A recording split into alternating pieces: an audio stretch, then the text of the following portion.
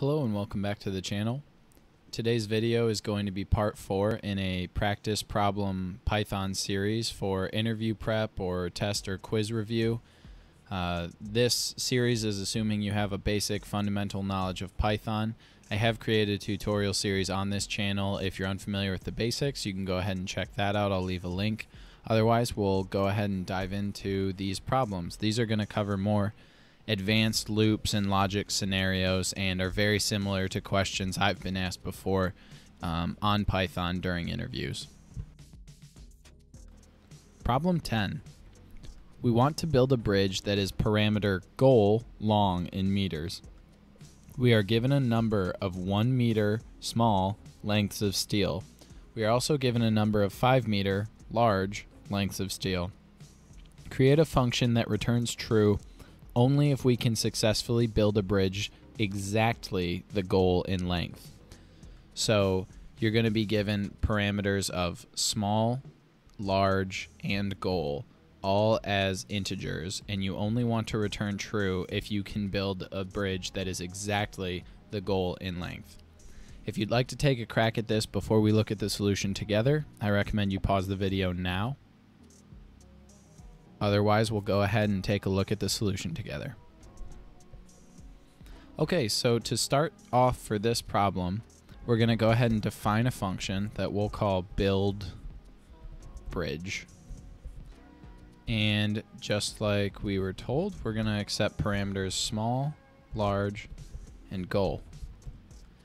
And right away, an easy check we can do to just make sure that we have enough material is do if large times 5, right? So that's how many meters we have of material with large segments, plus the small value is greater than or equal to the goal, then we have at least enough total material. So we know if that's not the case, we can return false because our large segments and our small segments combined are not even enough to get to the goal. But then we have to start doing some actual advanced checks because it's not just simple enough to say, well, we have enough material so we can do our goal. Because remember, if you have enough material but you end with a large segment and you don't have enough small segments to make up the exact value of the goal, then you actually can't build the bridge. So to start, let's just go ahead and check another easy scenario and say if the small segments alone are greater than or equal to the goal, we can return true, because that's saying we have 1 meter building blocks that are enough material. So even though we could use some larges, in this scenario, we know we have the building blocks required. So then the second scenario is going to be a little bit more complicated because now we actually have to check that our large times 5 is greater than or equal to the goal, but not just the goal. It's going to be the goal minus the small pieces, because we're saying if the large is times 5 is just greater than the goal, that doesn't really help us because the goal could have a remainder. It might be too far off of a multiple of 5 and we don't have enough small pieces to cover up for that. So we put an AND statement in here and say the small is greater than or equal to the goal divided by 5's remainder. And so to get a remainder in Python, that's this percentage sign. That's actually it's called the modulo or something crazy like that operator. But in Python, that gives you the remainder. So we're saying if the goal divided by 5 remainder is less than or equal to the number of small blocks we have, and the large number of blocks times 5 is greater than the goal minus the small blocks, in that scenario we also would be returning true.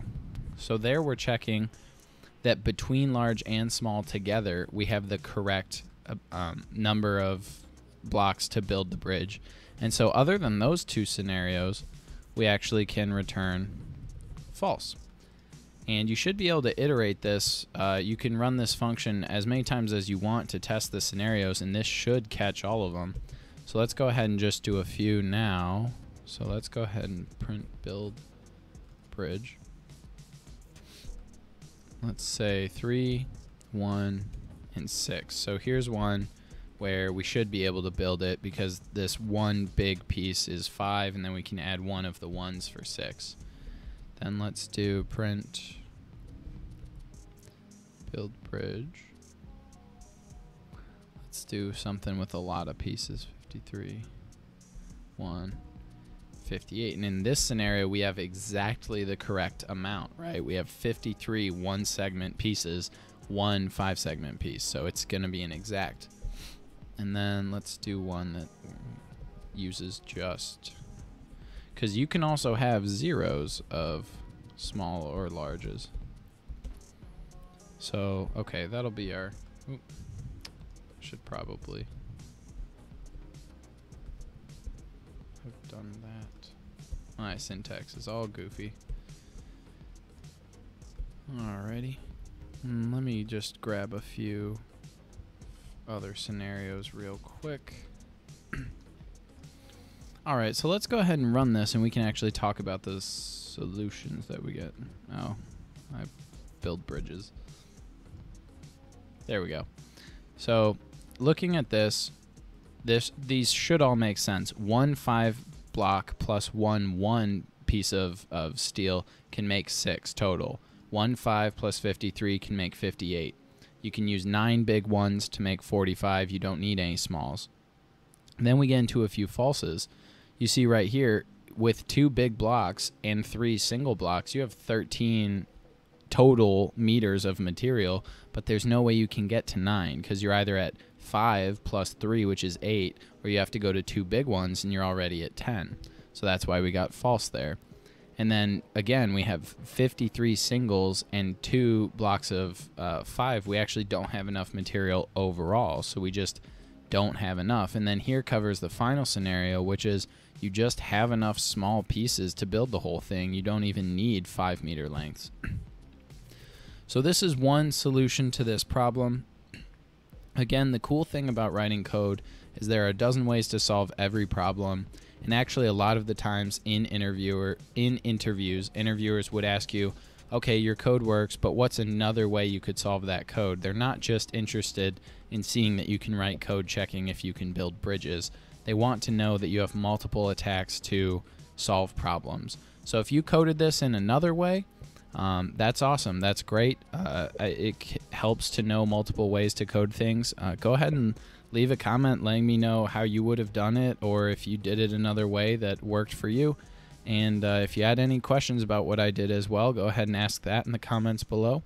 Otherwise, that's the solution to problem 10. Problem 11. We want to add together 4 integer values, but if any of them are not unique values, they do not count towards the sum. Only numbers that appear in the parameters only once get counted towards the final sum. So you'll be given 4 integer parameters, and you want to add them all together, except if there are duplicates, they do not get added. If you'd like to attempt this one before we go through the solution together, I recommend pausing the video now. Otherwise, we'll go ahead and take a look at the solution. So to start this one, we're going to define a function called, I'll call it unique sum. You can call it whatever you want. A, B, C, and D. We're going to grab 4 parameters, just 4 letters, and we're going to start by setting the sum that we're going to output equal to 0. And I'm just going to use Python's not equals to, the exclamation mark equals, and check if A is not equal to all of the other values. To C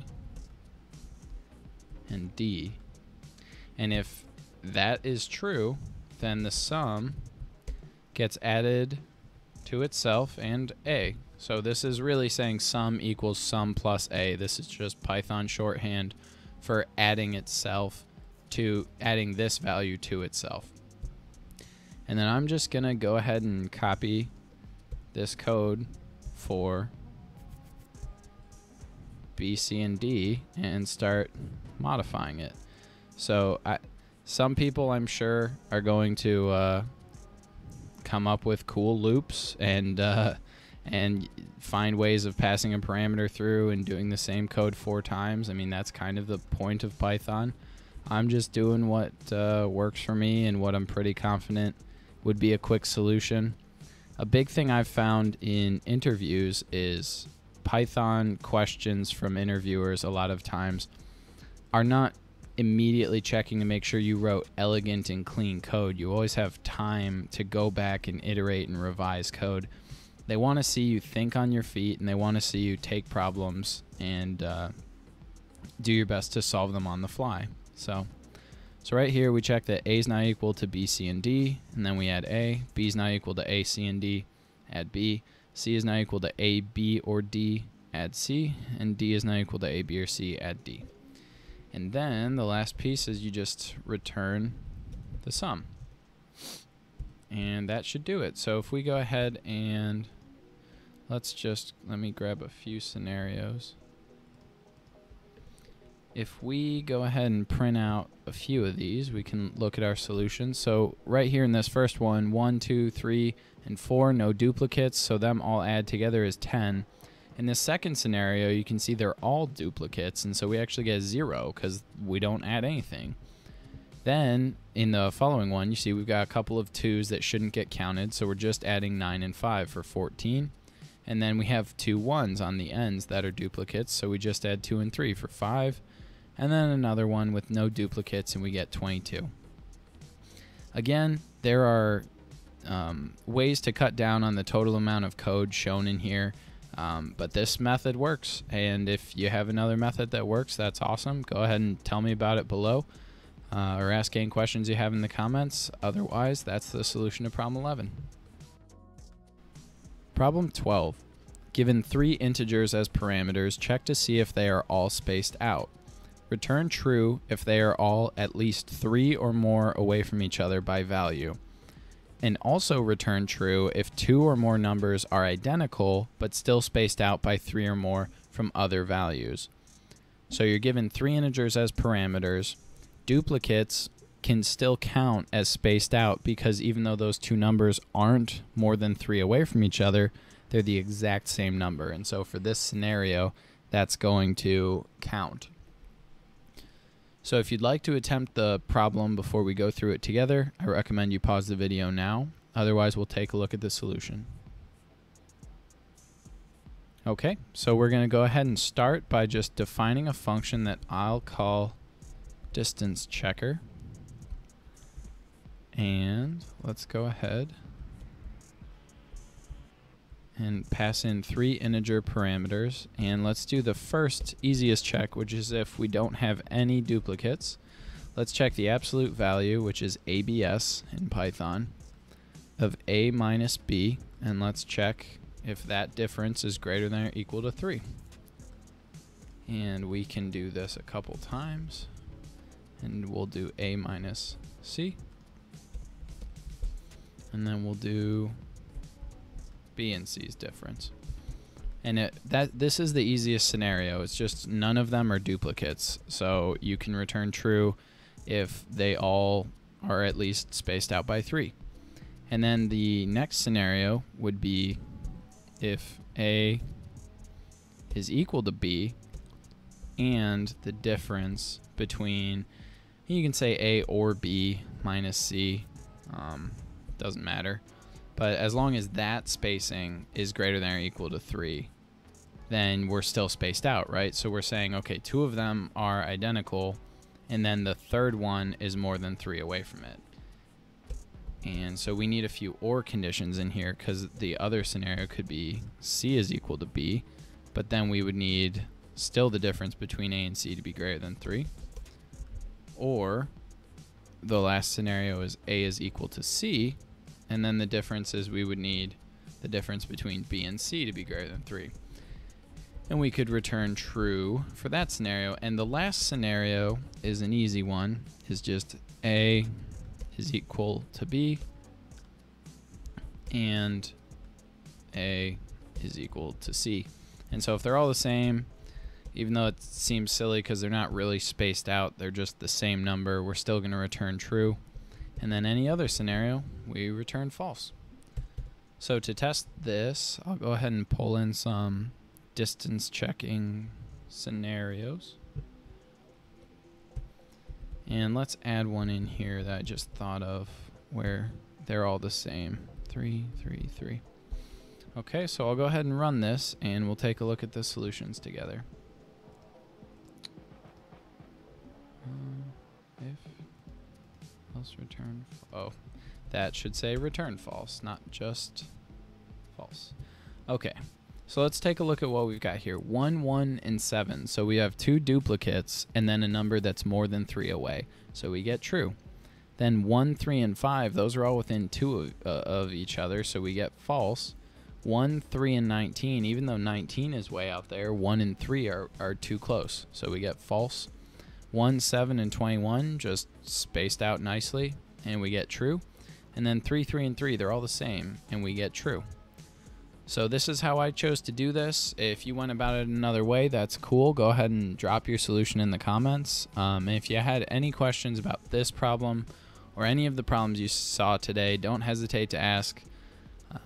Otherwise, thanks for checking out the channel. If you found it useful, go ahead and leave a like and subscribe. And if you want to see something in particular, just let me know. Send me a message and I'll try to get a video out on that. So as always, thanks for checking out the channel and good luck with your code. Thanks. Bye.